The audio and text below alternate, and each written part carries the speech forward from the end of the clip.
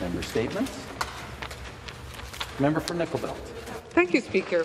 This Friday night, I will be joining the members of the Cape-Creole Curling Club for the Ladies' Bonspiel.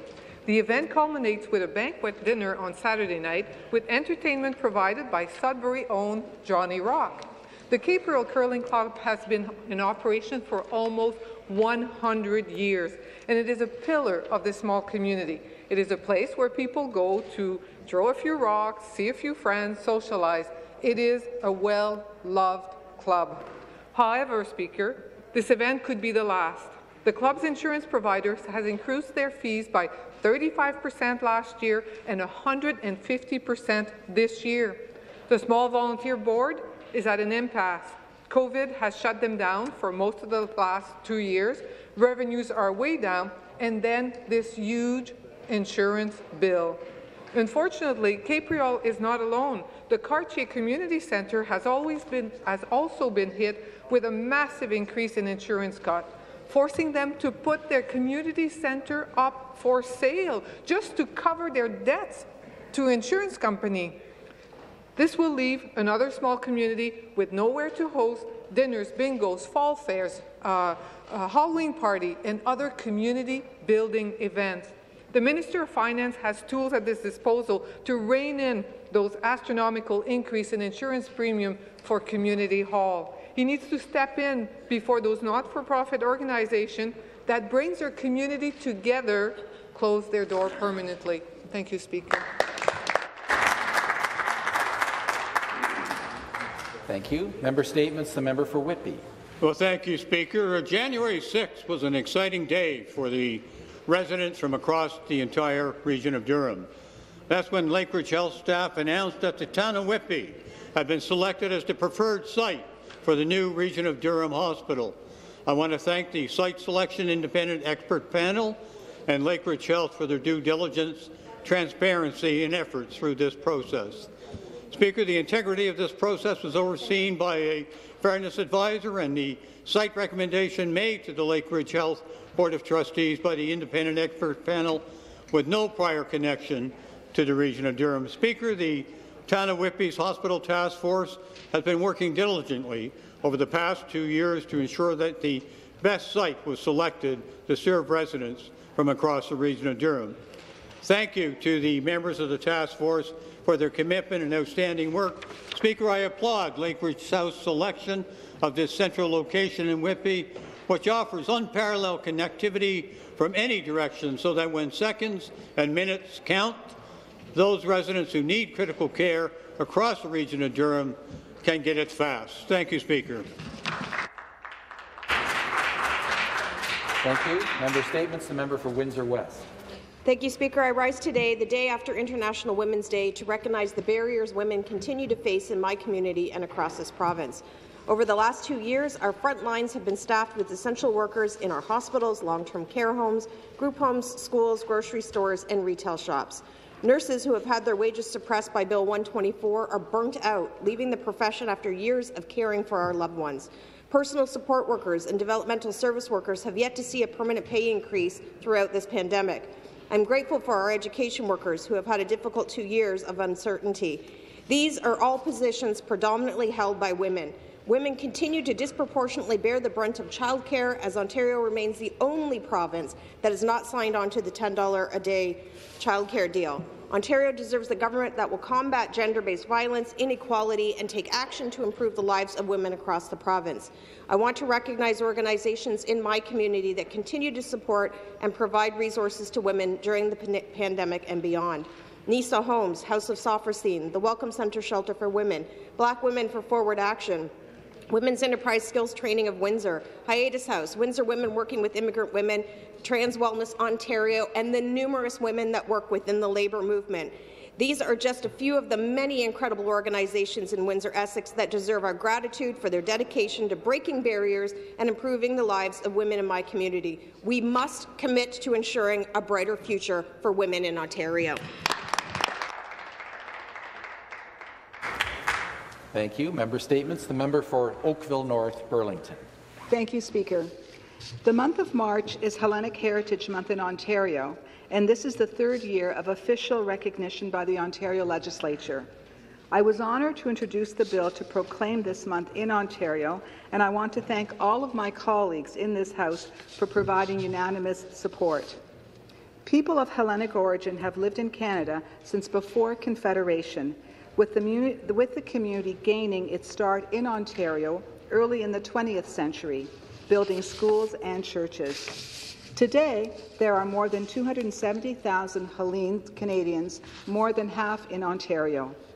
Ontarians of Hellenic origin have excelled in many fields: business, education, sports, entertainment, even a few of us in politics. The history of Greece extends back thousands of years. Athens gave us the first democracy. Philosophers such as Socrates, Plato, and Aristotle explained the world to us. Greek civilization is part of the foundation of the world, both in the West and in the Islamic world.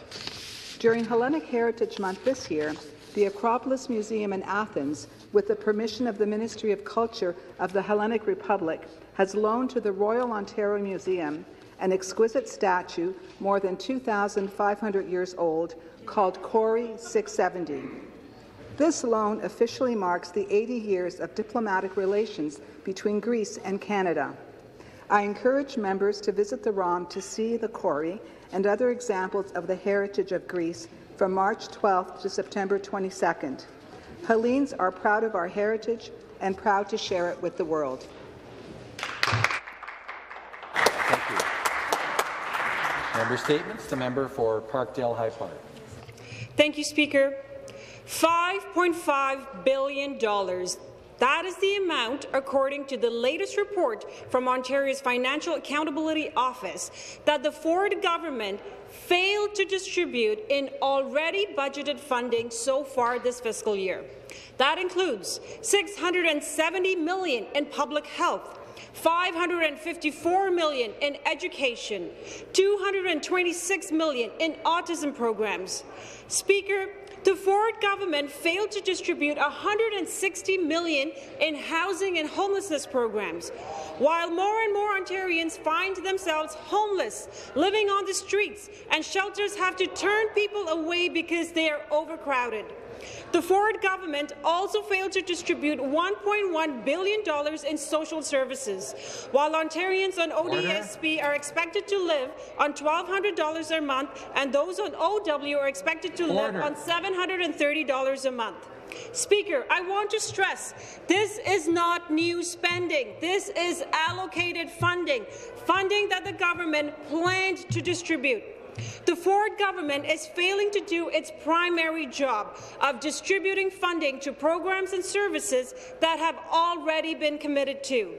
The people of this province deserve basic competency from their government, but the Ford Conservatives have once again failed spectacularly. Thank you.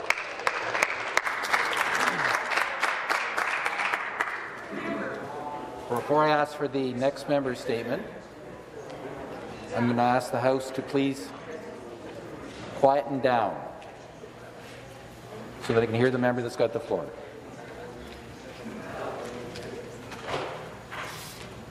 Thank you.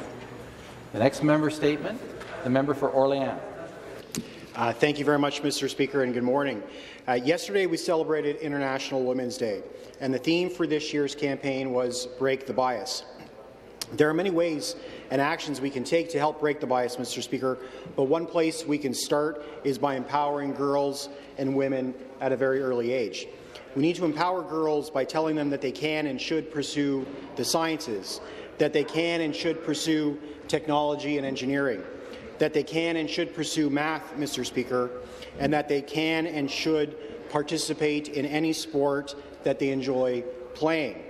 We know just how important role models are, especially at an early age, and this is why we need more female representation in sports, in politics, and frankly everywhere to help empower our youth. Over the last few years, Mr. Speaker, the Cumberland Panthers Football Club have been recruiting girls and encouraging more to challenge the gridiron. My son has had several girls on his tackle football team, and they've played key roles to the in the team's success. and those successes keep on coming, Mr. Speaker. I want to congratulate the Cumberland Panthers for winning a grant from NFL Canada to create a fully independent girls tackle football program, the first youth girls tackle football program in all of Ontario. It's exciting to see more and more women and girls get involved in tackle football, especially because it's seen as traditionally a sport for men and boys. Mr. Speaker, we aren't too far from seeing a woman break into the professional ranks of football, and frankly, I'm very excited to see it. Thank you very much, Mr. Speaker. Yes, again, the volume of your private conversations is such that it's very, very difficult for me to hear the member who has the floor. If you want to converse with a colleague or someone you haven't seen for a while, we understand that, but please quieten down. The next member statement, the member for Etobicoke Lakeshore. Speaker, this past weekend I had the honour of attending the Tibetan Canadian Culture Centre in my riding of Etobicoke Lakeshore to celebrate Lozar, Year of the Water Tiger. This government and all of us here recognize and celebrates the many contributions the Tibetan people have to our province's cultural tapestry, acknowledging that the first Tibetan immigrants to take shelter on our shores were among the first non-European refugees in the early 1970s.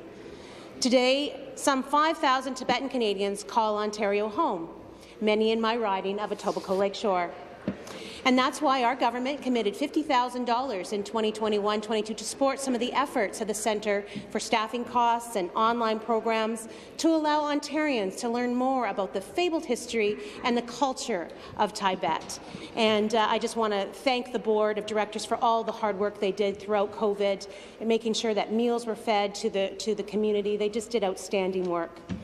And that's why this House actually unanimously declared July as Tibetan Heritage Month, which coincides with the birth month of His Holiness. So this morning, in these difficult days, I'd like us to pause and reflect on the meaning of Lozar, Year of the Water Tiger 2149. Let's say goodbye to all the things that have troubled us during the year gone by. Let's cleanse our surroundings. Let's look forward to a hearty bowl of gutak, and let's offer our praise to the three jewels, Buddha, Dharma, and Sangha. And above all, let's reflect on the words of Lama Tepten Yeshi, who in his greetings for this auspicious year said the following: "We should train ourselves not to become engrossed in any of the thoughts continuously arising in our minds. Our consciousness is like a vast ocean with plenty of space for thought and emotion to swim about, and we should not allow our attention to be distracted by any of them." Thank you, and Lozar Tashi Delay. Thank you. Next member statement, the member for London North Centre. Speaker, I became involved in politics because Liberals cut an underfunded education while children with special needs and mental health needs were shuffled into classrooms without supports. Liberals called this inclusion, but to anyone with a conscience, denying students with supports is abandonment. Healthcare, home care, and long-term care are also grossly underfunded. The pandemic has added incredible strains, and this government is using the backlog as an excuse to kick open the door to privatization. My constituent Rhonda wrote to me, "Although privatization is against the law, the provincial government has figured out how to get around it, and the provincial government continues to underfund our social safety net. Our current lack of medical care, hospital beds, surgery care, home care, and long-term care staff are all the results of years of cut-back policies. The neoliberal approach to care is unacceptable." Rhonda is spot on. Ontario is the richest province, yet we spend $2,000 less per resident per year than other provinces. We have the lowest hospital funding, fewest hospital beds, and fewest nurses. We could start by scrapping Bill 124. Liberals opened the door to privatization in healthcare, and the Conservatives are bulldozing ahead and have a long track record of an uncomfortably close relationship with long-term care profiteers. No one should make money off of someone's ill health or old age. Full stop. Ontarians deserve a government that will invest in supports that matter, ensuring seniors stay in their homes longer with high-quality, public-funded home care.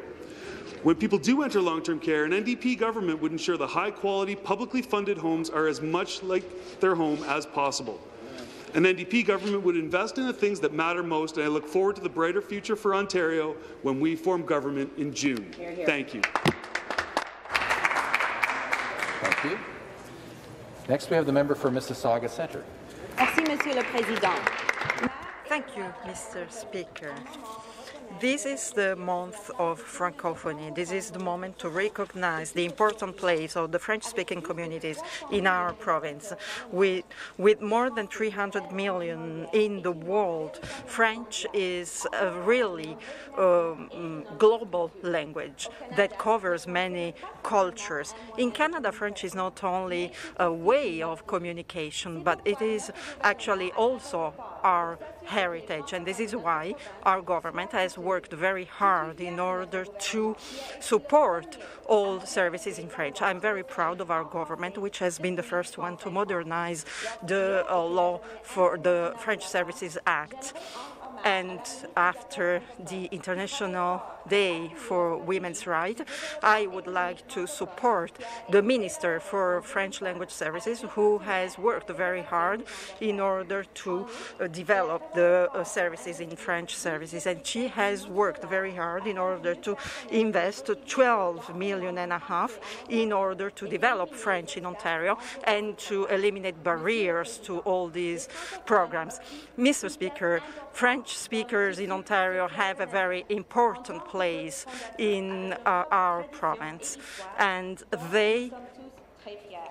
we are very proud of everything that they have done. So we should take the opportunity of being in this house, and we should think on all the successes of people who work in French. So we hope the French language services will continue. Thank you, speakers. Communities across Algoma Manitoulin are facing a shortage of doctors, leaving people without access to care when they need it. The North Shore Health Network has been looking for a permanent coverage for the Thessalon Hospital for months. This has left the community in a constant state of worry that they will not be able to get the services when they need them. In December, there were serious concerns that the emergency department in Thessalon would have no coverage at all. No one in Ontario should have to worry about whether they will be able to see a doctor when they are experiencing a medical emergency. Speaker, we are in crisis. Every community in Northern Ontario is being affected by the lack of family and community physicians. In towns like Gore Bay and Bruce Mines, physicians cannot keep up with the workload they expected to take on. Doctors are burnt out, their roster are overloaded, and in many cases, they are the only immediate point of care for a community. The Northern Ontario School of Medicine has called for the government to allow more students to be admitted in its School of Medicine and Residence program to address the northern shortages. I'm going to be walking over this proposal, expansion of Huron Shore's family health team, modernizing the delivery of primary care, an integrated and collaborative model, over to the Minister after question period. Speaker, this will not solve all of the issues, but it will sure as heck bring us to a path where we'll be able to start addressing the doctor shortages and coverage in across Algoma Manitoulin.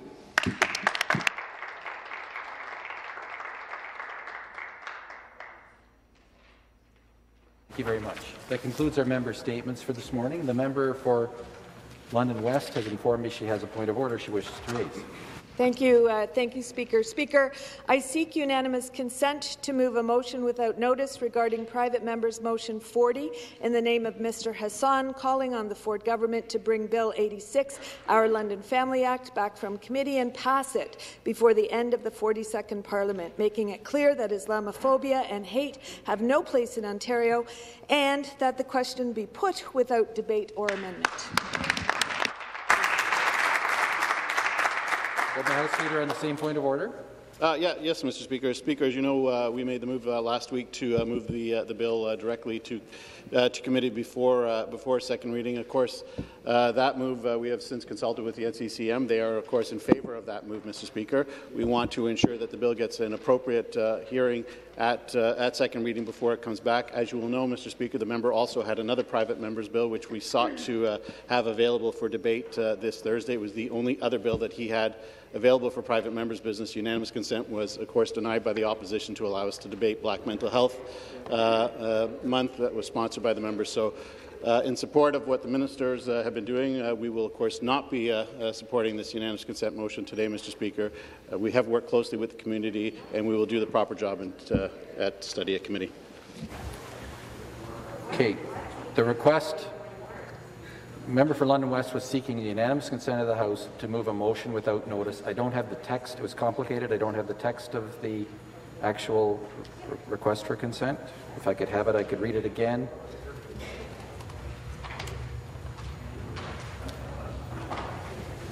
Thank you.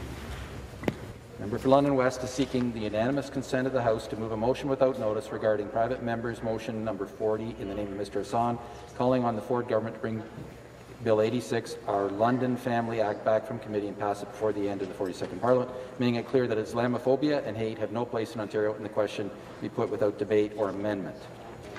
Agreed? No. I heard a no.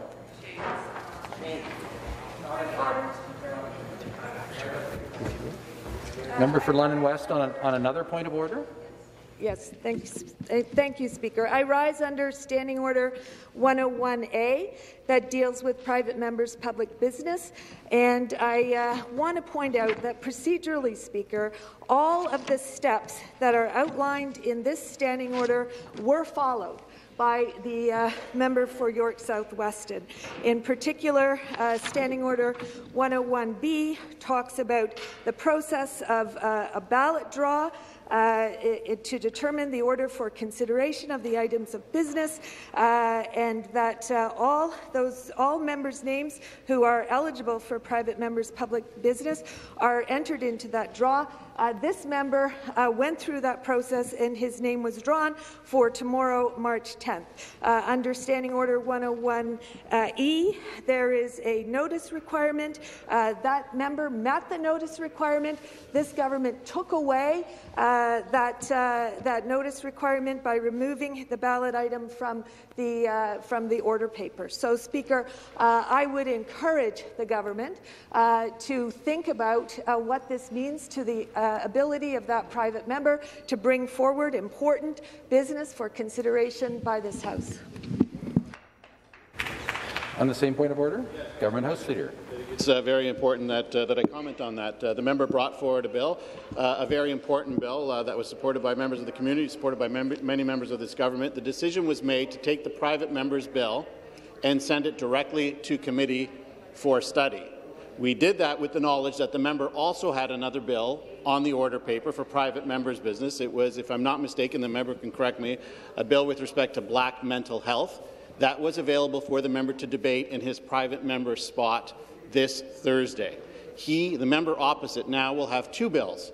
He could have had, excuse me, colleagues, two bills which could have been brought to this House, two private members' bill. The Family Act, which will be brought back to the House at the conclusion of committee study. And he could have had this other bill, Mr. Speaker. It was the opposition that chose not to give him consent to debate his private member's bill this Thursday. Government House Leader is going to come to order. Get up and say that. Government House Leader is warned.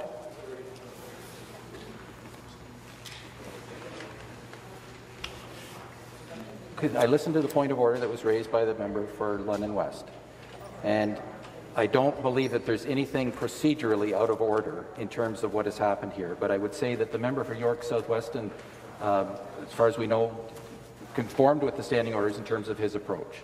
I think that there's a possibility that this could be resolved through discussion, and hopefully that can take place. Further discussion amongst the House leaders and a resolution might be found in the time we have available. But I don't find that there's anything procedurally out of order in what's happened.